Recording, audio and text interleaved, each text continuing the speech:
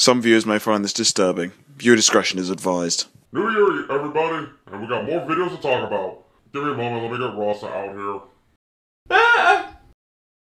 BB, didn't we put in some ground rules of not putting the belt on me while I'm in the bathroom?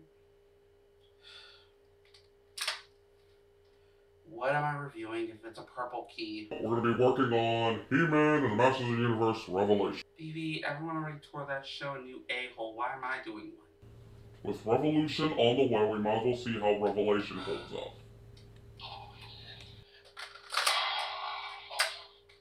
Tension.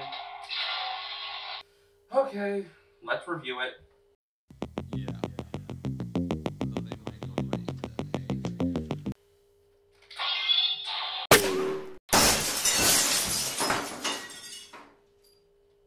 Oh, the landlord's gonna rip me a new one for that window. He-Man is a Frankenstein creation taking Conan the Barbarian and adding sci-fi magic, making something to the series that boys would enjoy playing in a toy format.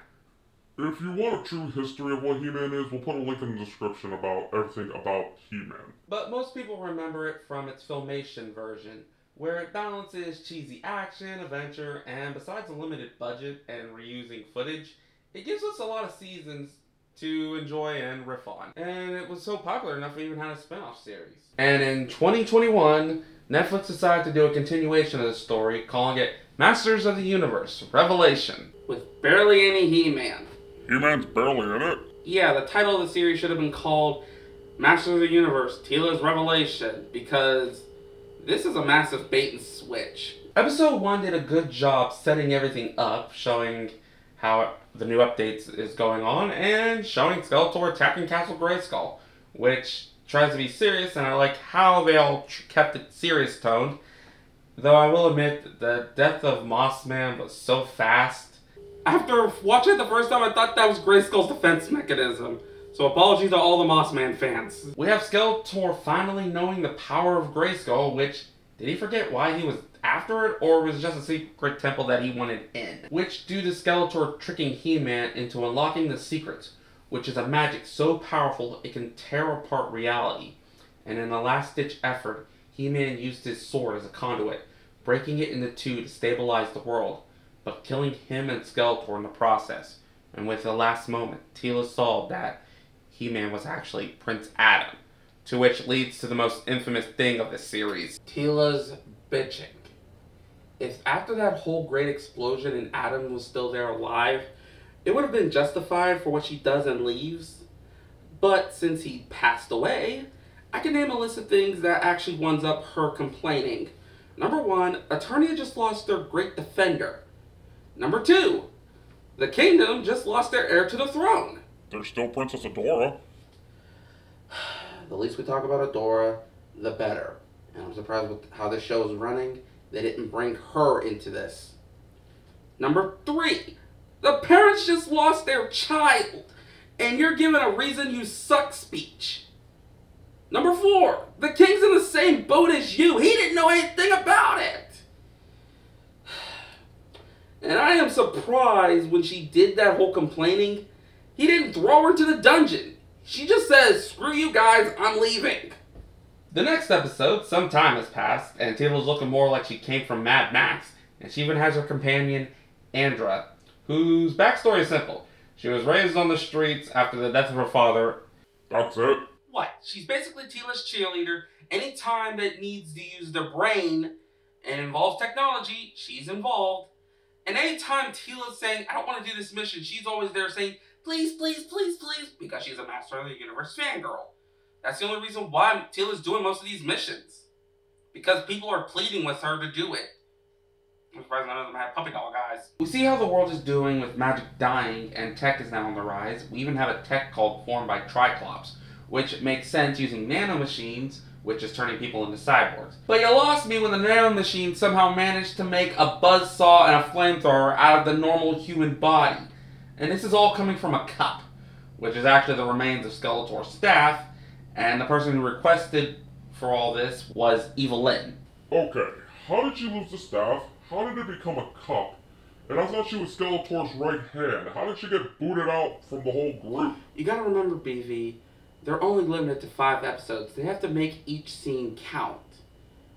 Even though they should really work on show, don't tell, instead of getting a massive exposition dump. As this is needed for a mission from the dying sorceress, that the planet is dying without the magic.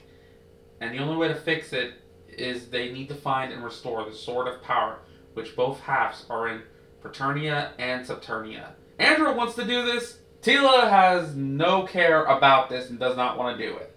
She only reconsiders when Cringer convinces her. And to restore the sword, they need to find Man-at-Arms. The next episode, they're searching for Man-at-Arms in this village. They end up getting attacked by the tech cult. Lucky for them, they are rescued by Man-at-Arms and Beastman. I mean, they should have had another couple of episodes to explain, like, the fallout. We'll just get time passed. I'm questioning, how did this tech cult form? Why are some heroes and villains working together?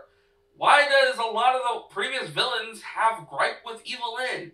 It leads to so many questions you want answer. But then again, based on how this series is going, if you did get the answers, you're going to get irritated. The only importance is that they recruit Beastman and Orko, who is dying because of the limited magic left in the world. They're bringing the equivalency of a cancer patient on a long journey. Yeah, I don't get it. Writers, can anyone explain to me why bringing a dying man on a world-saving journey would help you? And Roboto, because he has all the knowledge that her father has, as he goes to Grayskull to protect the sorceress from the tech cult. Wouldn't it make more sense for him to be already at Grayskull protecting her? That's because they needed to reconcile here before she goes to Saturnia. I think it would have been better for him to reconcile early, and for that to be the reason for her to do this mission. Yeah. But also at the same time, she wouldn't have had her 3 new members joining her at the exact moment. They travel to Saturnia, Which is basically the underworld or hell, take your guess. they are all hit by an illusionary spell which separates them. Beastman, Roboto, and Andrea are fighting Shadow Beasts because they need them to do something in this episode. Evil-lyn and Orko are in a version of Trolla, which somehow they find out all the citizens of Trolla are dead. Ow! Yeah, I was wondering about that, as Trolla is another dimension, another world, so the magic of Eternia connects to all the worlds. They add more to his story that Orko's a crap magician, which in the original filmation was explained. Orko's talented, it's just in Eternia, his skills are just stuck in an inverted control, though the same series also explains Orko needs an item to help do magic better. Rasa, 80s cartoons had a shotgun approach to when it came to canon. Yeah, but also 80s cartoons were mostly just made to sell merchandise than anything else. Also, he said he couldn't say his name right when he was young, and his original name is Oracle. Funny, I thought his original name was Gorbo. While Teela is battling against Scareglow, which is kind of like the Grim Reaper or Satan, to which her battle is her fighting He-Man and herself, to which her fear is that she's afraid of her own power. If her fear is the fear of her own power, why is she fighting an illusionary version of He-Man? More likely, Vivi, since there wasn't enough He-Man for the first episode in the flashbacks, they need to add more He-Man for the trailers to bait everybody to keep watching this series. Well, she won the fight and got the sword half, but since she didn't fight Scareglow and they're in his domain, they have to escape, using the half of the sword to open up a portal to Paternia, but Orko stays behind to hold Scareglow off. Okay, so we have a warrior, a mage who can hold herself in a fist fight, a beastman, a tech whiz, and a robot, and they decide to send in the mage who couldn't even use his magic properly if the world was magically aligned. I think they wanted to do that for an emotional gut punch since they're killing off the comic relief. Give me a moment. Okay, I am sad now. Stop being a dick! I could justify that. They give Orko's sad, emotional story to Evil-lyn, a character he didn't spend enough time with. Heck, he spent more time with Beastman than anything. The final episode, they made it to Paternia, and they give Orko a burial stone. Which this place is like Valhalla. Wait a minute. Orko died a warrior's death. How come he's not here? You're overthinking. No, they're underthinking. Well, they met heroes from the past and Adam, and they got the second half of the sword from the first wielder, Hero. While the Allies are fixing the Sword of Power, to get it together it comes at a price, to which they lost Roboto putting the sword together. And it makes it more sadder, as I felt there was a better relationship with Andrea and Roboto than Teela and Adam. As throughout that whole time with Teela and Adam together, she is still complaining about the fact why he didn't tell her.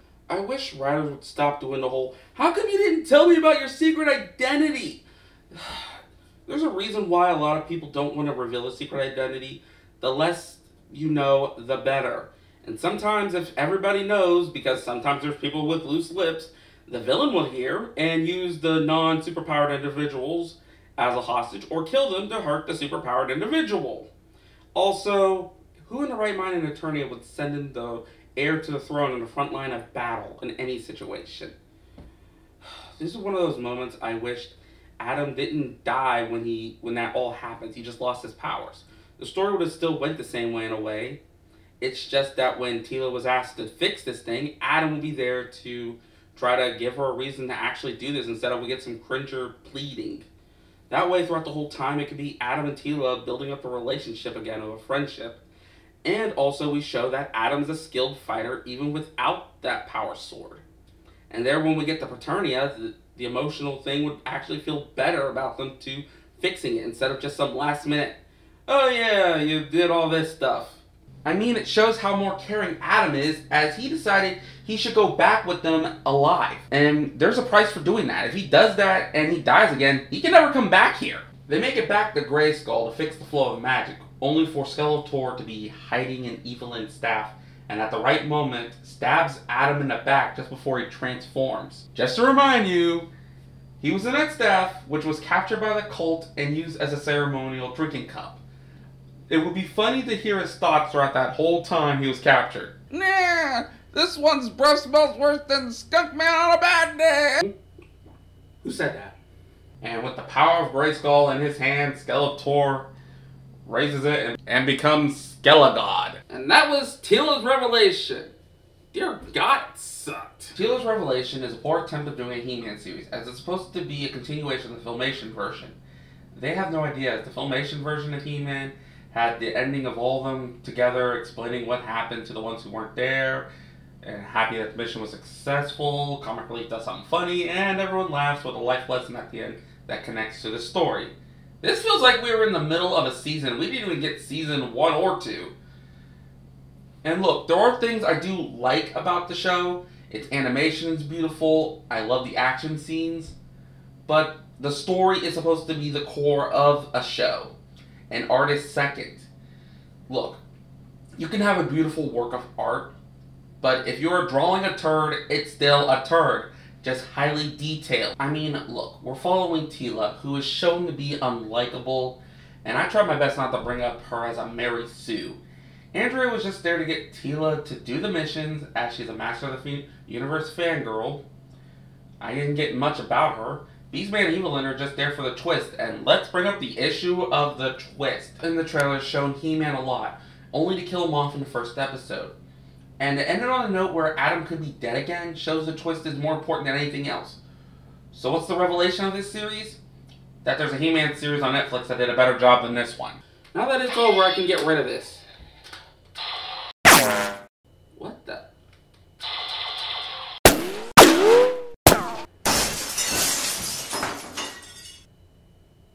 Why is it still here? Usually it vanishes after I shoot it. I think it's because of the fact that this is half a season. Netflix does this weird thing where they take one season, cut it in half to say it's 2, so there you could watch the first half, and more likely you'll have to repay again to watch the second half when they release that at a later date. Okay then, so we'll do it the next video. It can't be that big of a deal. I'm pretty sure.